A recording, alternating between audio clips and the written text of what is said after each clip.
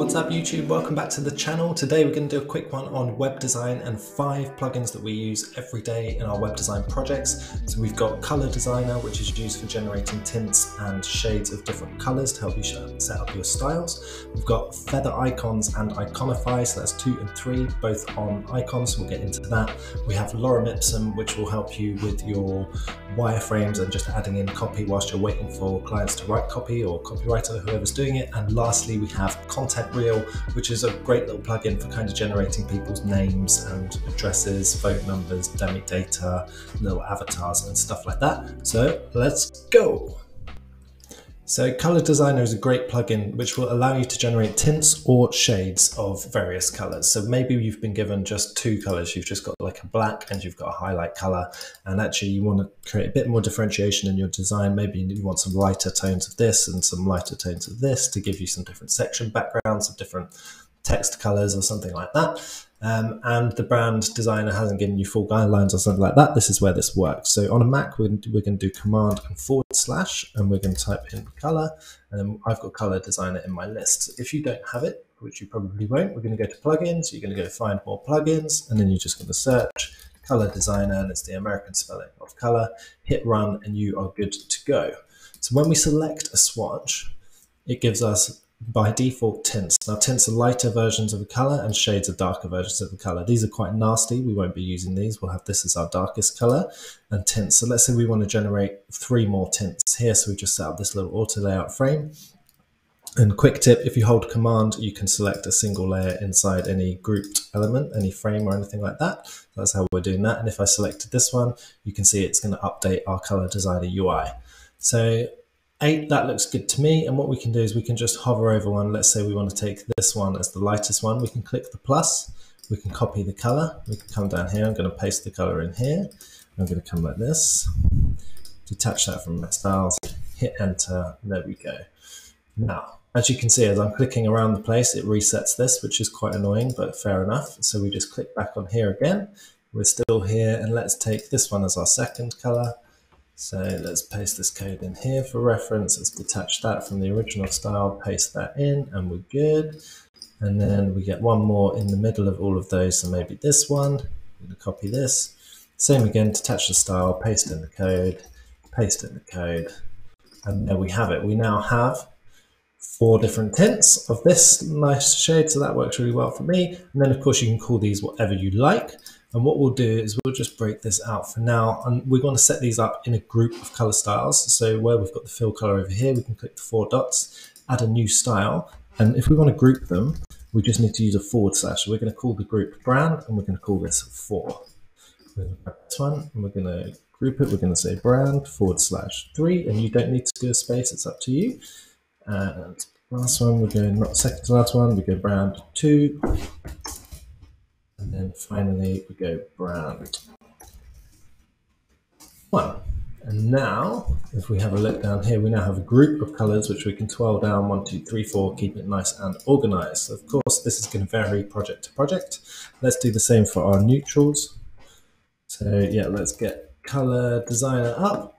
We're going to get tints again, and this one looks quite good. Maybe we'll increase the number of shades here, the number of tints, so we can get slightly lighter color over here. There's one. Let's go something like this. Looks nice for now, and obviously you can just update these later. That might be nice for a paragraph. And something like this looks good to me. But if you're working with an art director or something, they can guide you on this stuff. So there we go. We've now got a range of neutrals, so we'll do the same again. So what we can do is we can write neutral 4. I'm going to copy that this time to make it quicker. Paste neutral 3, neutral 2, and lastly neutral 1. And there you go, a few minutes and we've got nice organized styles down here. And if we wanted to, we can pop our neutral in here at the bottom. So in our range of neutrals, we've got darkest to lightest, and we've got full white should we ever need it. So that's Color Designer. How nifty is that? Next up, Feather Icons. This is a really nice icon pack. We'll do the same again.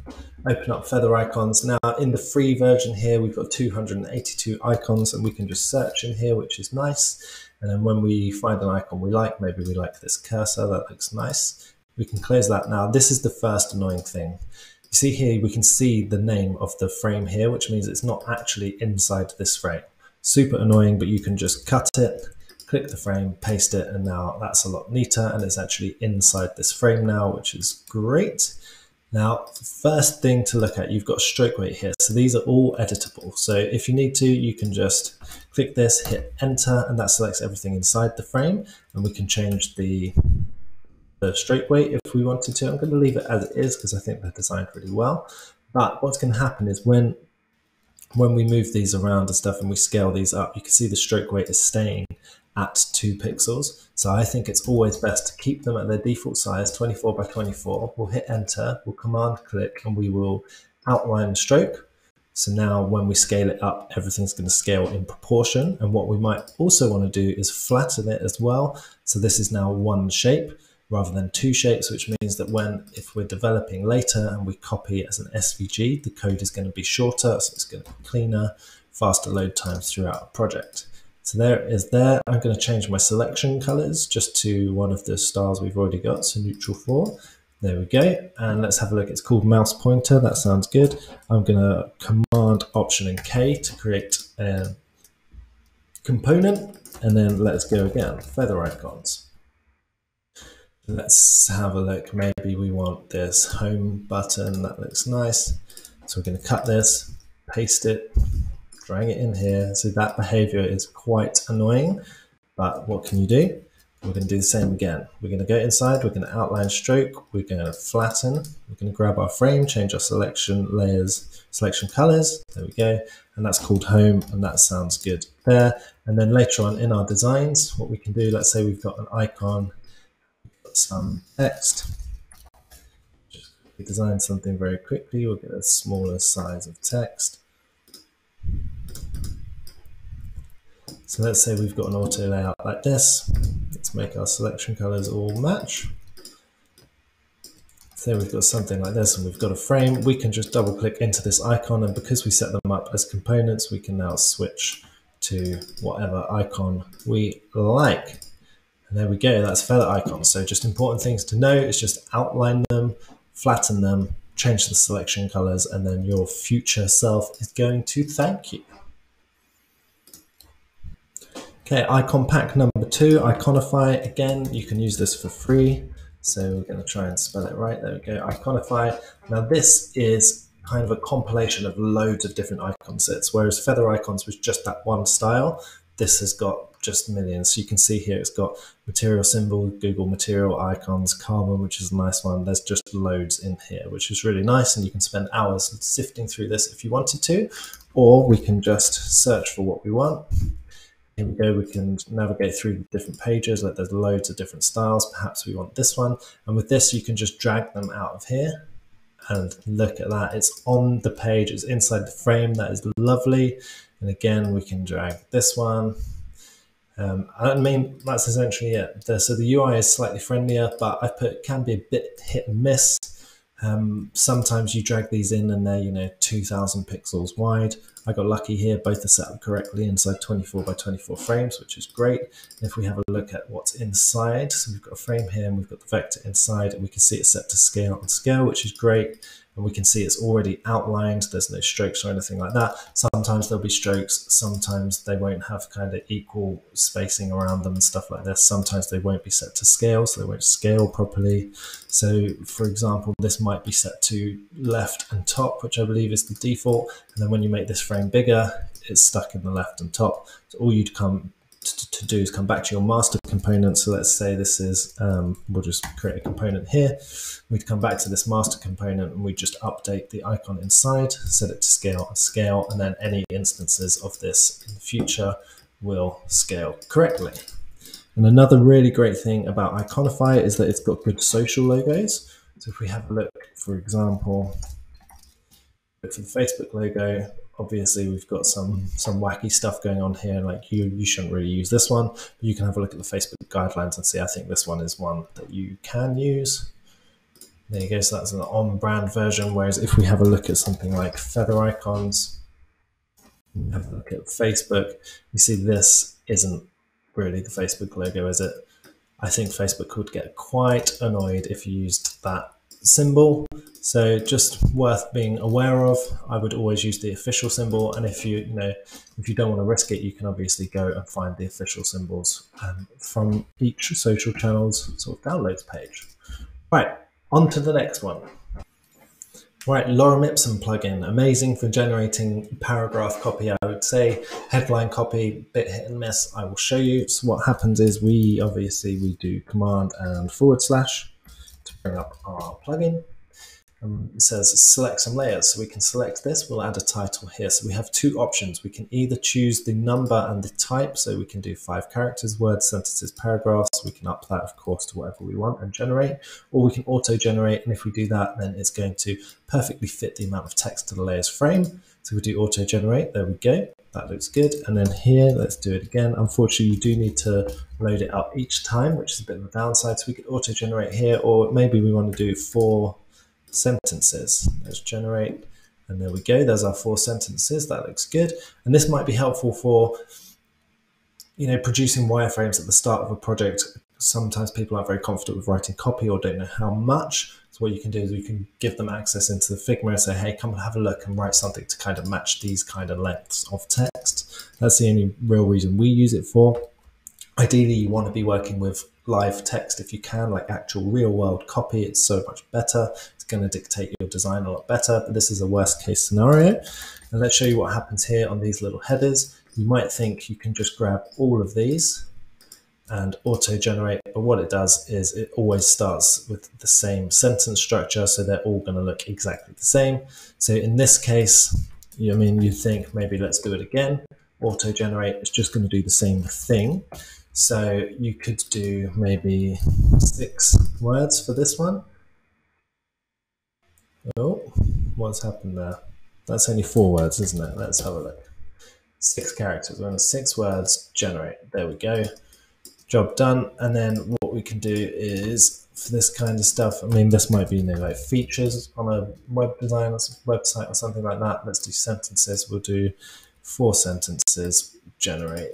And there we go. And we can say, hey guys, look, we're looking for roughly this amount of copy. You can see it doesn't matter if headers roll over 2 lines. That's okay. We'll make the design work.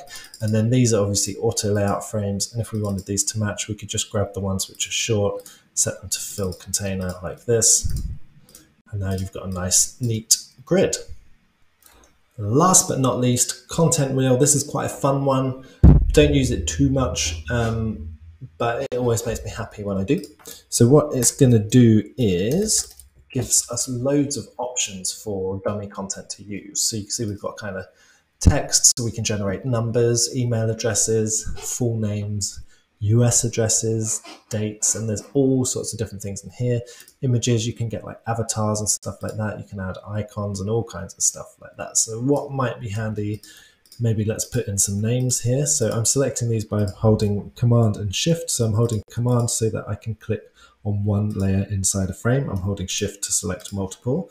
So I'm going to select all 6. I'm going to come to text, go to full name. Haha, amazing. I didn't grab this one, so we'll just grab that guy there. And this plugin doesn't close when you use it, which is really handy. So we see we've got a male, female, male probably, female, male, female. So what we can do is we can go like this. Let's grab the females. We'll go to image, and then you can see you've got female avatars, male avatars, all kind of random. The reason we're doing it this way is because if we put in kind of random, we may end up with a man's name and a woman's face. Not necessarily a problem, but let's just do it this way. So we've got female avatars there. Grab these guys. We'll put some male avatars in there. Lovely. And then, of course, we can just grab this. And you know what we're going to do using what we have learned from before. Lorem Ipsum. We're going to generate 4 sentences. Nice. And we can just this one. So we can just copy and paste this in here. There we go, and we can just grab this guy and let's set that to fill like that. And there you go. Oh, these 2 to fill as well.